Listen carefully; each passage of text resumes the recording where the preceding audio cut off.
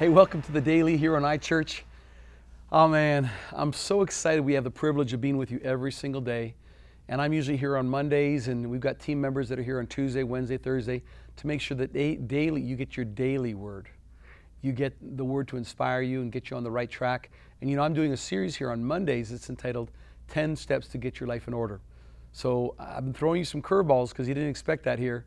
And I started talking about, first of all, daily exercise. Second Monday, I talked about food and, of course, hydrating yourself with water and getting rid of things like soda and other things that are not good for you. Now, today, I want to jump into the third aspect of getting your life in order is getting your words in order.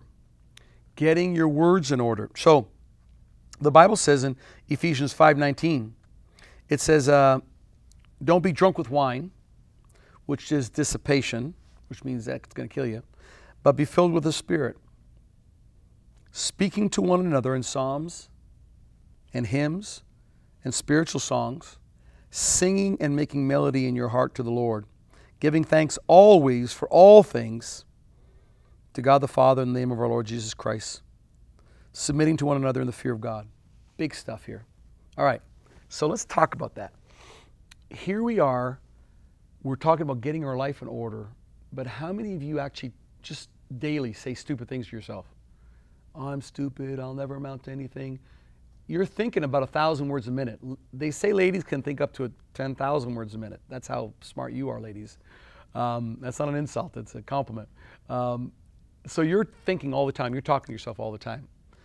So one of the things that we have to talk about here when we get our life in order is getting our words in order, because our words produce life and death. We know that from the Word. And here it says, hey, when you talk to each other, this is how you should talk. Psalms and hymns and spiritual songs, singing and making melody in your heart, giving thanks always for all things. Is that how you are when you walk into the office, when you come home from work that night?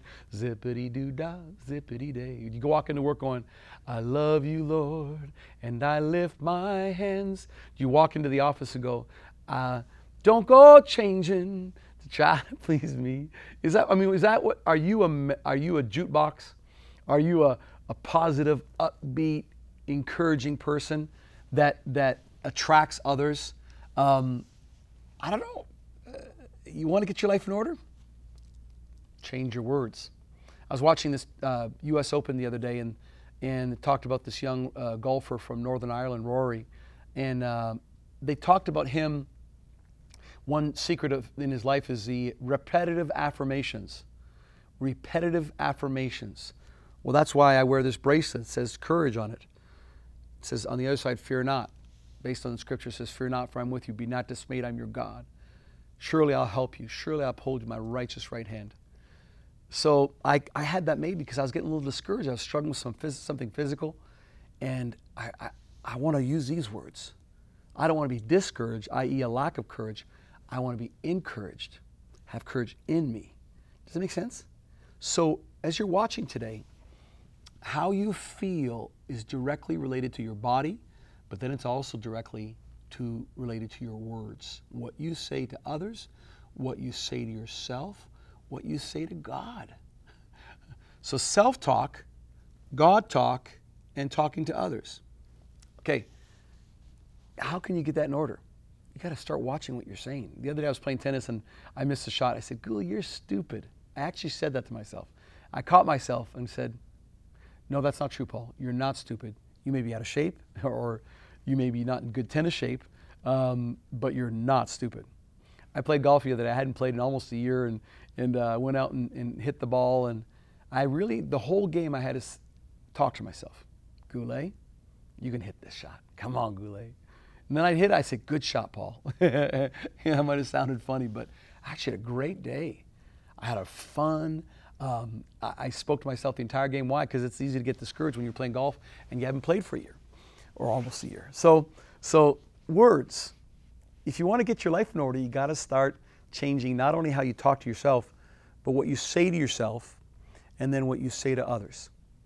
When I meet someone, I always like to look at them straight in the eyes, shake their hand.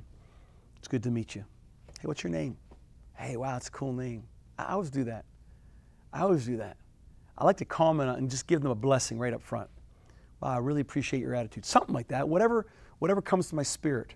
I always try to light them up with words. Hey man, I really appreciate your work. Hey, thanks for coming. And hey, you're a great waitress. You're a great waiter. I mean, I'm always doing stuff like that. And I'm known in all these restaurants. People know me. Hey, that's Pastor. Hey, that's Pastor. I never asked them to call me Pastor. I'm Paul. But guess what? They start respecting me as a pastor because I'm a man of God who speaks into their life. And I'm also generous with them, so I give them a good blessing. So gang, have you thought about your words and the impact of your words around you? Do people avoid you? Do people not invite you to their parties? Do people, when you walk into the room, they know that you're going to just go blah, blah, blah, blah, blah, negative, critical, blah, blah, blah. They're going to avoid you. I want to just challenge you. I want to change something? Change your words. Every time you meet someone, say something nice to them. Compliment them. Thank them. When someone serves you at a table, say thank you for that great service today. You're awesome.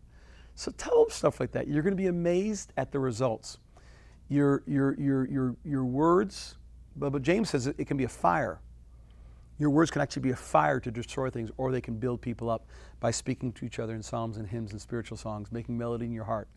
That sounds like a good type of life. Get your life in order. Say, God, forgive me for speaking death to my life. Forgive me for speaking death to others. I remember I had a family member that used to go, I hate Mondays. I hate Tuesdays. I hate. And finally one day I said to them, is there actually a day that you like? Hello? Because they were just death talk. So today, I want you to get a hold of this concept. We've already talked about exercising right, eating right and drinking, hydrating your body. The third is proper words coming out of your mouth. And you're going to start seeing a big difference as you start getting your life in order, one important step at a time. And this third one is so important. It's your words. And we'll see you tomorrow and the day after and the day after as iChurch becomes part of your daily life. I love you guys. See you next time.